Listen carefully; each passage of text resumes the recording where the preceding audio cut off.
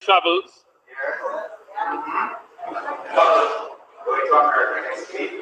You will easily know it.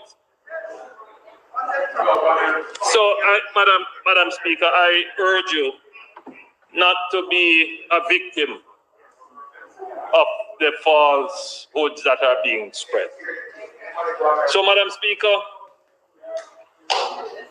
all the vaccines have been proven to be highly effective in preventing severe illness and death. Certainly all the vaccines that we have approved for use in Jamaica. Nearly 7 billion doses of the COVID-19 vaccines have been administered globally. Over 2 billion doses have been administered in China alone. India has passed 1 billion doses already. What more are you waiting on to see?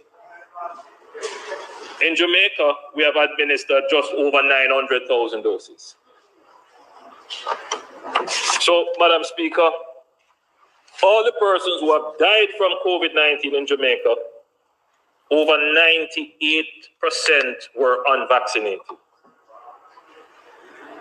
99% of the persons hospitalized from COVID-19 are unvaccinated.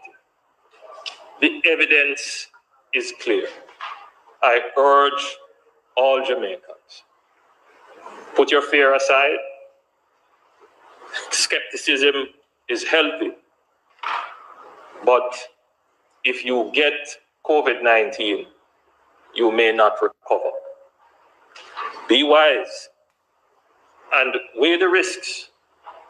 Do your part and be a hero in returning Jamaica to normalcy.